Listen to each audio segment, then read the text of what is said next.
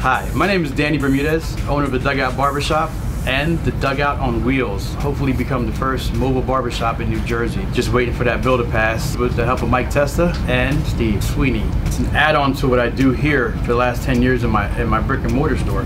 Everybody deserves to have that nice, fresh, clean haircut, shave. It just changes your aura, you know? You feel good, you know? You can be miserable, you can have the worst day of your life, but you get a clean haircut, you want to jump out this chair and take on the world. You know, they have loved ones, parents, grandparents that don't want to come out. They still can walk.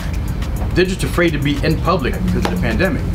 I can park in front of their house and give them a nice, fresh haircut, a nice shave, you know, make them look young again, make them feel good again, and walk them back down to the house.